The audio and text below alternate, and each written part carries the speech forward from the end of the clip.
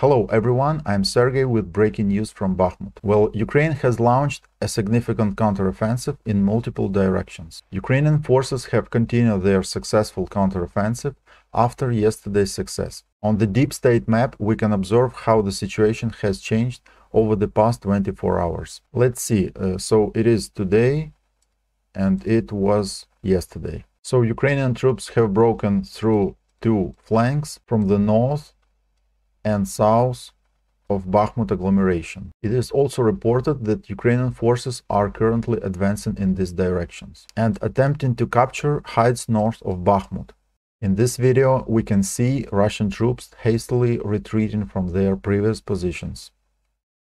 Even if Russian forces are close to capture the city of Bakhmut, it's almost meaningless if they lose control of both sides. There is also a statement from Prigozhin who said that only regular Russian troops were based on the flanks. He also claimed that if Ukrainian forces will reach Berkhyivka, Bakhmut will be within their reach, with the city being just 500 meters away. However, if Ukrainian forces do reach Berkhyivka, it would mean that Russian troops are already partially surrounded in the city of Bakhmut. Well, we are seeing how in a few days the situation has changed dramatically, and the Ukrainian side has taken the initiative. Well, I will continue to monitor the situation there and also wait for the next part of the offensive in Zaporizhia direction. However, here will be no updates tomorrow, as I am going on a short 2-day bike tour. On Sunday, I hope to provide a brief overview of the latest updates that took place during these 2 days, but you will probably know about it before I tell you about it on Sunday.